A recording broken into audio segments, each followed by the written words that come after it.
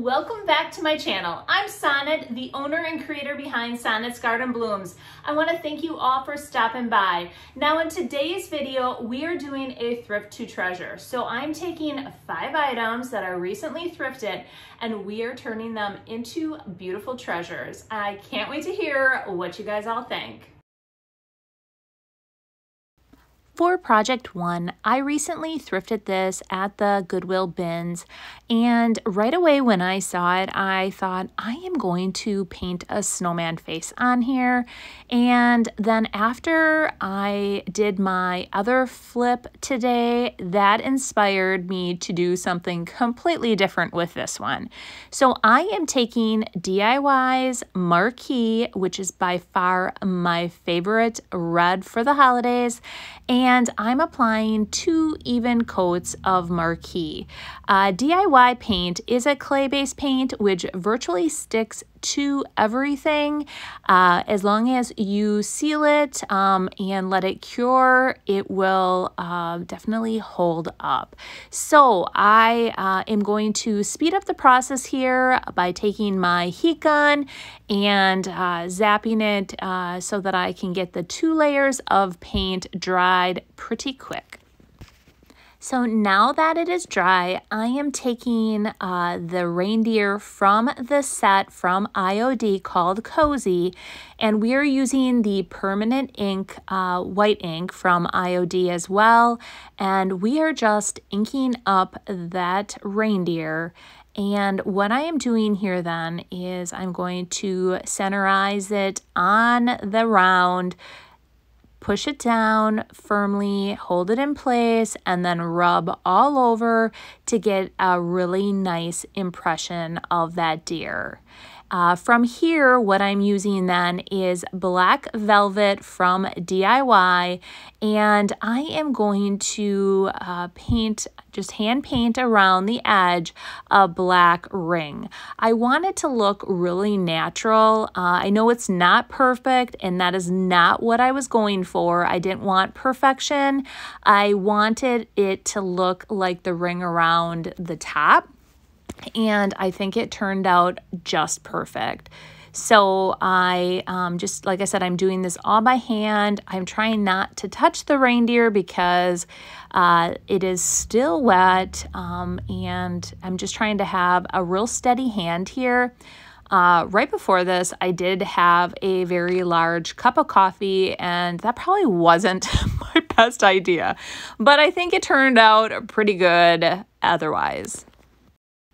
Now that it is completely dry, I am using Big Top from DIY, and I am applying 1 even coat to seal the entire piece. Anytime you're using DIY paint, you do need to seal it with some type of top coat, whether that be Big Top, a poly, or a wax. And then I'm going to let this dry very thoroughly, and it will be set.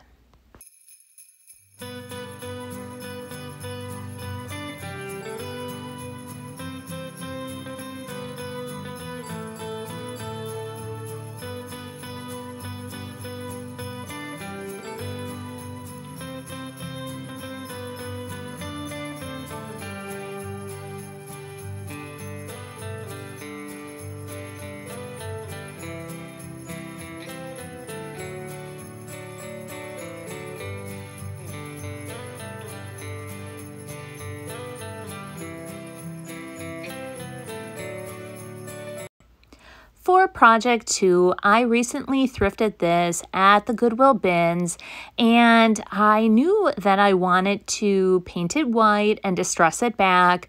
I then came up with the idea to use the new IOD paint inlay called Noel, and there are so many cool different pages within that paint inlay.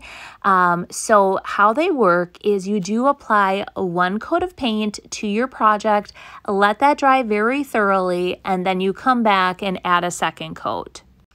Here is the paint inlay Noel. It has several sheets of amazing inlays. Now I am using the sheet that has these ornaments on it, and I am going to trim it down. I am also going to cut off that secondary paint inlay to use for a different project. I lay it out, and then I determine that I want to add some writing below, so I just trim a little bit more, and then I'm ready to get started. So like I said, you do want to have one even coat of paint on your entire project, and if you're working with larger pieces, you want to work in sections. Now this is just a small, so I am going to just apply one even coat of paint to the entire piece. I did pick up a little tip from another stockist that really to activate the paint on your paper, just use your fine mister, and I spray the entire paint inlay with that misting bottle. I am going to start on the top, eye it up, and I am going to lay it down. Now, the key here too is just to try to get out as many wrinkles as possible, and I then mist the entire piece, take a damp rag, and then really embed that paint inlay into the wet clay-based paint from DIY. I am using White Swan, which is a very vibrant white, and it's really going to make these ornaments pop. Now I'm just going to finish the rest of the platter with the second coat so it all dries at the same time. And before you remove the paint inlay, you do want to make sure that it is thoroughly dried.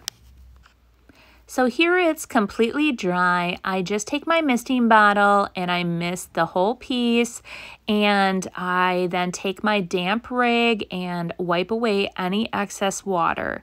Now on a typical piece of furniture, the paint inlay typically does not pull up any of the paint.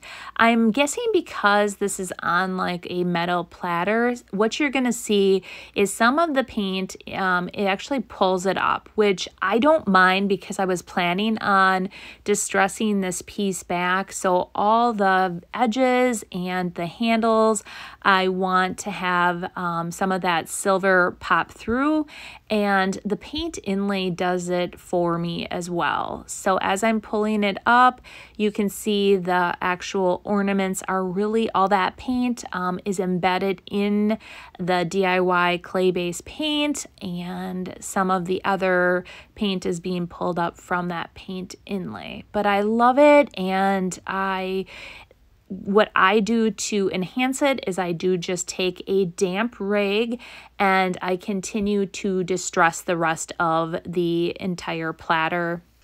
So now this is not for everyone, and I know that a lot of people don't like things that are distressed or worn, but that was the look I was going for. So I really liked the fact that the paint inlay pulled some of that up, but that might be something to consider if you're using a paint inlay on metal versus on like a wood piece.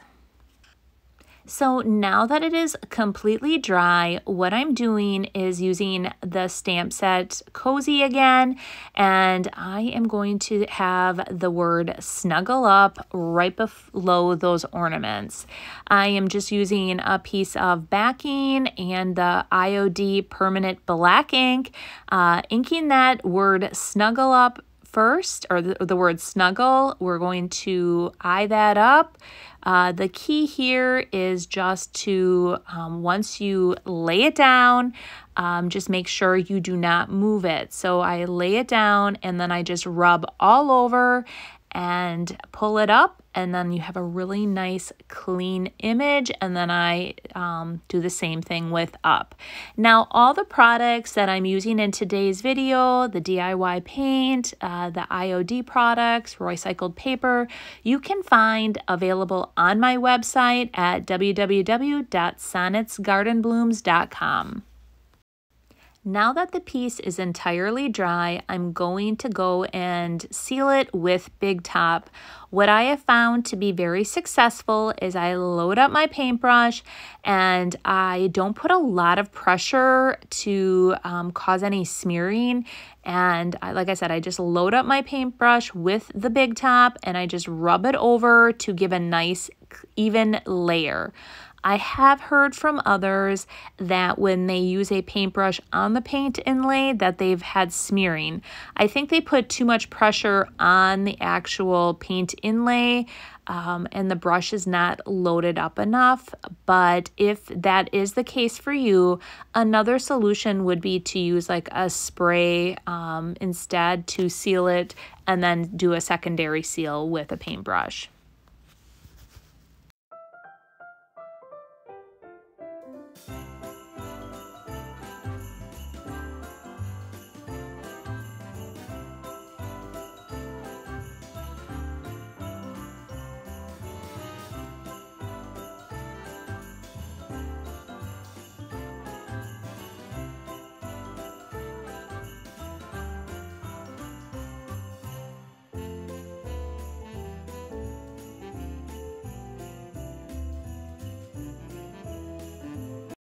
For project 3, I thrifted these a while ago at Goodwill. They were on the clearance rack and I am going to pull off the tags, clean that up.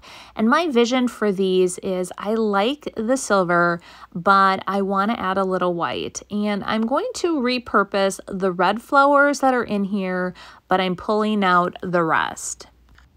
So I'm using DIY's White Swan and I am going to apply 2 even coats of paint to both of these.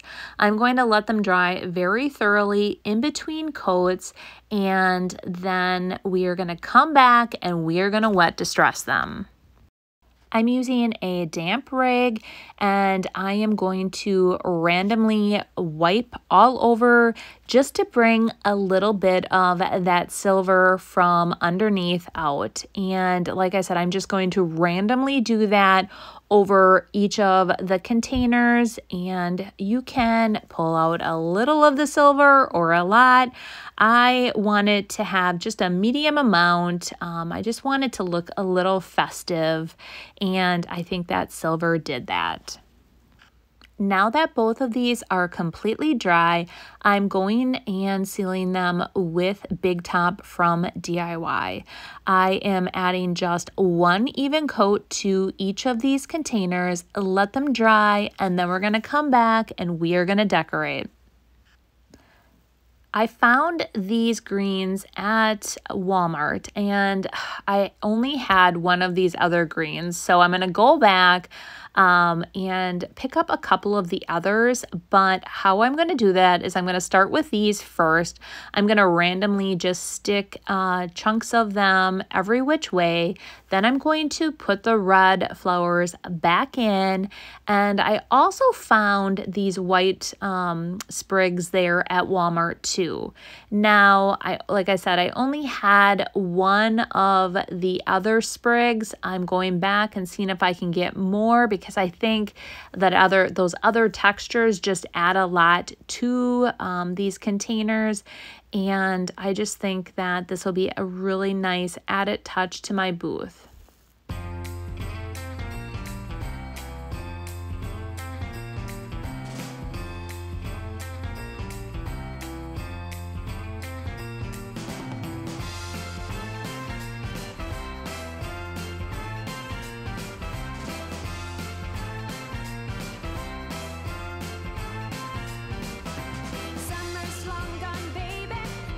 Snow is about to fall. Everybody's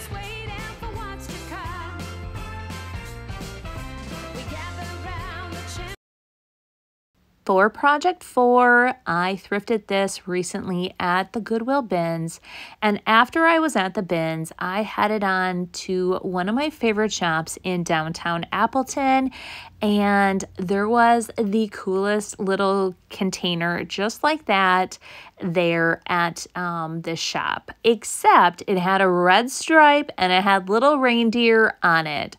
And I thought, you know what? I can replicate that with my recent find. So I broke out my stamp set, Cozy from IOD.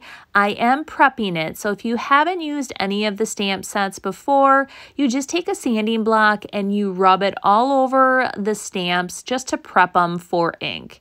I'm taking the reindeer that I want to use off of that, off of the backing, and I'm trying to determine how wide of a red stripe I want. I'm going to take blue painter's tape and I'm just going to eye it up and wrap it all the way around so that I can get a nice even stripe all the way around this container. Now I'm taking Marquee from DIY and I am going to apply 2 even coats to the entire piece or to the stripe. I'm going to try to make as little brush strokes as I possibly can. Just try to even that out. In between coats, I am going to let it dry very thoroughly, and I am using my heat gun to speed up the process of it. Now that it is completely dry, I am taking the white permanent ink from IOD and I am going to ink up my reindeer. And initially I'm like, how am I going to make sure that I have an even, like that they're spread out evenly? So I decide to find the center here. I put my first reindeer on this side, then I turn it and then I put a reindeer next to one of the handles, and then I just start evenly spreading them out. And I think I did a pretty darn good job. I was a little nervous at first because I'm like, oh gosh, are they going to be spread out evenly or is there not going to be enough room? But I think that they turned out pretty darn amazing. Now that the white reindeer are dry, I'm coming back and I'm going to seal it all with Big Top. But I want to point out that what I did in between, and I thought I was videotaping and I was not, I did add 2 black stripes, 1 on each side of the red stripe. And I just did that by hand like I did with the first project. I just hand painted the little line. So I think it finishes the red stripe off.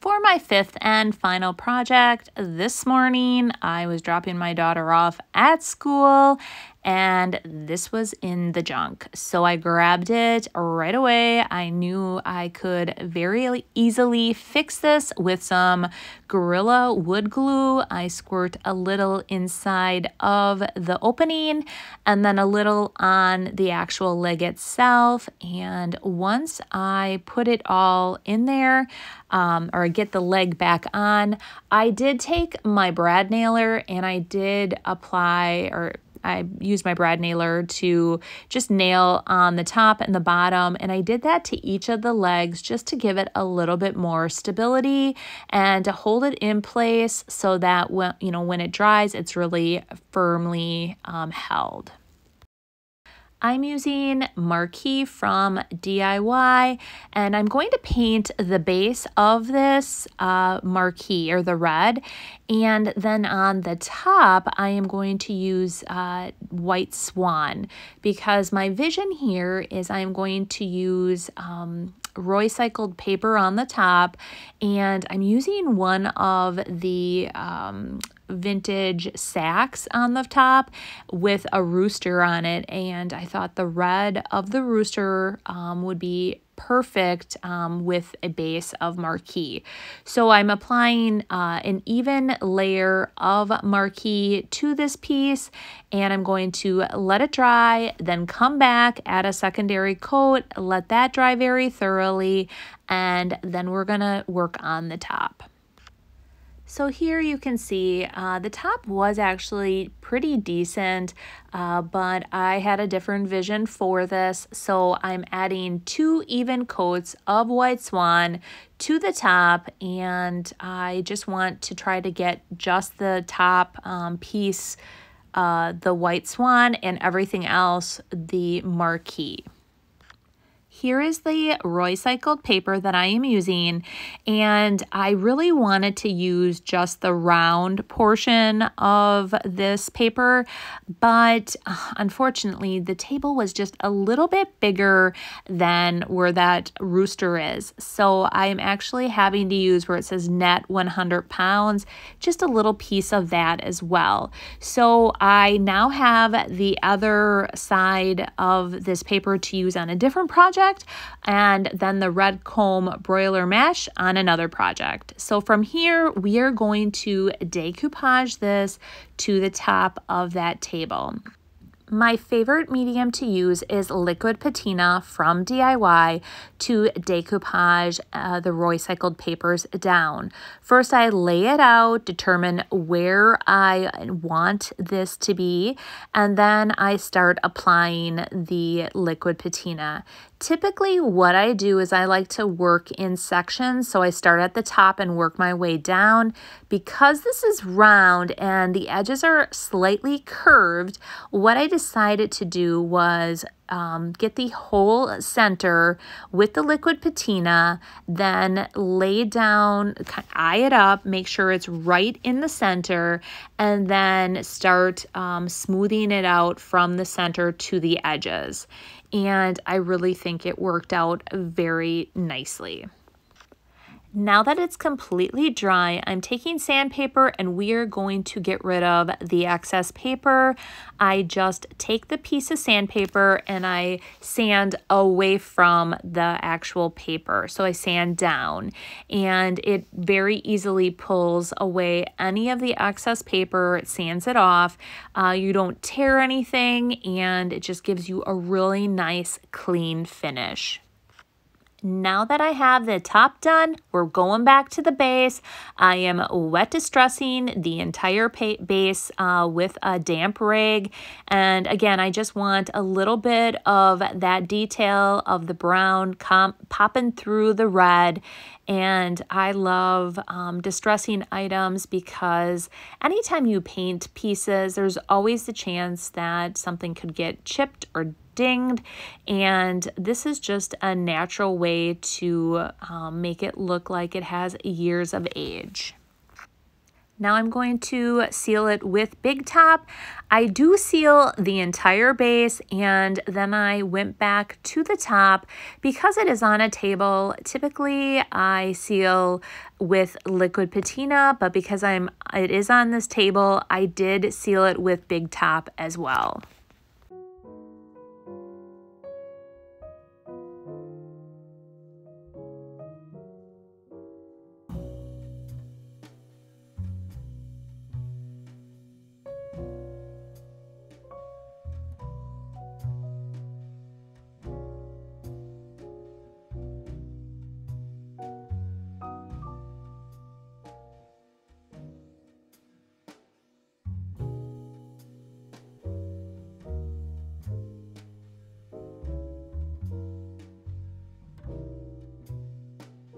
I can't wait to hear what you guys all think, but I do want to apologize for Friday's video.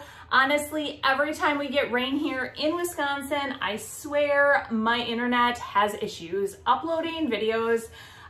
With that said, moving forward, I am going to try to be a little bit more proactive and get it uploaded a little bit sooner so we don't have those problems when it rains. So I can't wait to hear, like I said, what you guys all think. My favorite item, honestly, was that little table. For such an inexpensive amount, I was able to flip it with just a little paint and that recycled paper. So you can definitely use that like all year long, but it is perfect for the holidays with that pop of red. So Friday's video, I'm gonna just keep on flipping. Actually, I started flipping some more items today. I have a lot of items that I wanna get in my booth for the holidays, and I'm definitely gonna be working on more. So I can't wait to show you what I all have in store for you on Friday.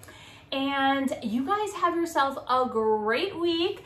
But if you are around tonight at 6 o'clock, I will be going live over on Facebook. I do that every Monday and Wednesday, and I have been putting out more content over there. So definitely, if you haven't yet, go ahead and follow me on all my other socials. That way, you can definitely help me hit my goal of 10K by the end of the year over on Facebook. So, but anyways, you guys have yourself a great week, and we will see you all on Friday. Bye.